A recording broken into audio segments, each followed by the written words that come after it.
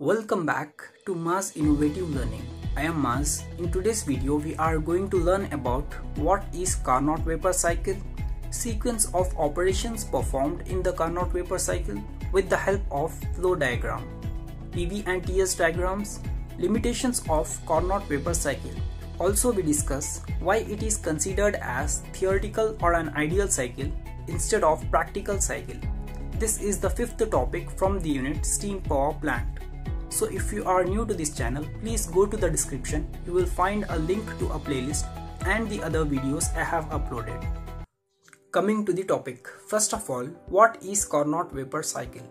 It is the most efficient cycle operating between two specified temperature levels, that is source temperature and sink temperature. It is adopted as an ideal cycle. In spite of its high thermal efficiency, it is not considered as a practical cycle. Steam is the working fluid in Carnot vapor cycle. It consists of two reversible isothermal processes and two reversible adiabatic processes. The processes involved in this cycle must be reversible.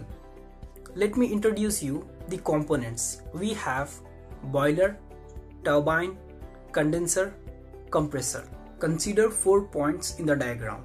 The saturated water enters the boiler where heat is supplied and evaporation takes place at constant pressure and temperature to form saturated steam.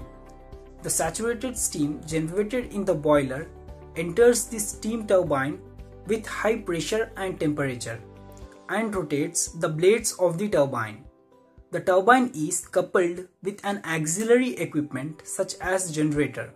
Here, work produced in the turbine is transformed into electrical energy or some other form of energy by an auxiliary equipment. The steam which is exhausted from the turbine enters the condenser, where the steam is partially condensed while the heat is being rejected to the cool water which is circulated through the condenser.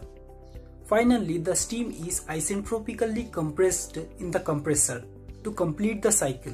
Here, pressure of steam rises. Let's move to the sequence of operations in Carnot vapor cycle. 1 to 2 represents reversible adiabatic expansion process or isentropic expansion process. 2 to 3 represents reversible isothermal heat rejection process. 3 to 4 represents reversible adiabatic compression process or isentropic compression process. 4 to 1 represents reversible isothermal heat addition process.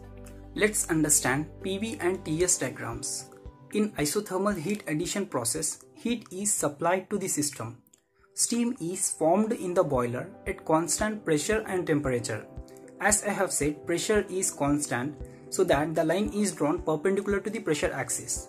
Or we can say P4 is equals to P1. But volume rises from V4 to V1 because when water is converted to steam, the volume rises. We know that volume of steam is more than volume of water. Moving on to the TS diagram, temperature remains constant so that the line is drawn perpendicular to the temperature axis and entropy rises from S4 to S1. In adiabatic expansion process, that is 1 to 2, steam expands through the blades of the turbine. The work is obtained from the system, that is turbine work. Here, pressure falls from P1 to P2 and volume changes from V1 to V2.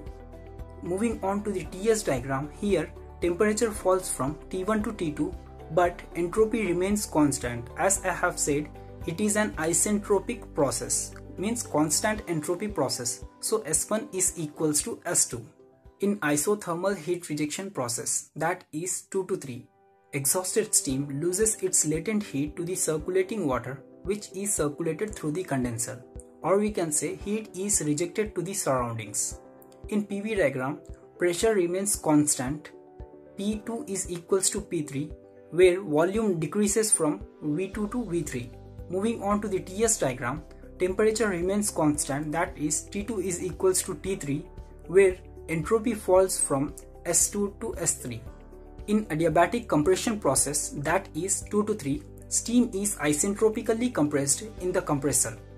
Instead of supplying compressor work or the work required by the compressor from an additional source, it is taken from the turbine work or work produced by the turbine.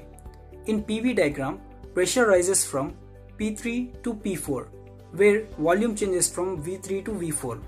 And in TS diagram, temperature rises from T3 to T4, where entropy remains constant, that is S3 is equals to S4, because it is an isentropic process. Limitations of Carnot vapor cycle.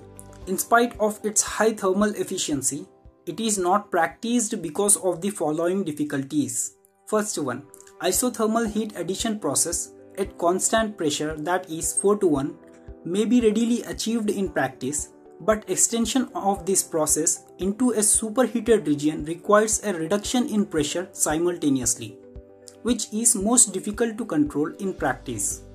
Second one, in order to supply saturated water to the boiler, the condensing process 2 to 3 must be terminated at state 3, where the working fluid is a mixture of liquid and vapor.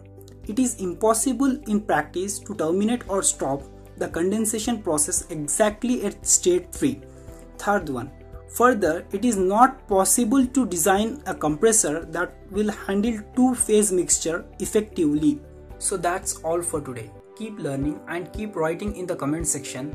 Also, do not forget to like, subscribe and share. Thank you so much.